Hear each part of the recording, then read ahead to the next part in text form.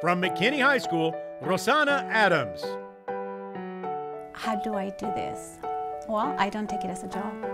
I take it as my ministry. I take them as each one of them could be my child, and I treat them how I would like my son's teachers will treat him.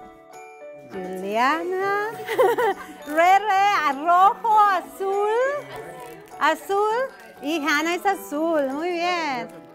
And sometimes it's not about Spanish. Sometimes they just want someone to listen to them.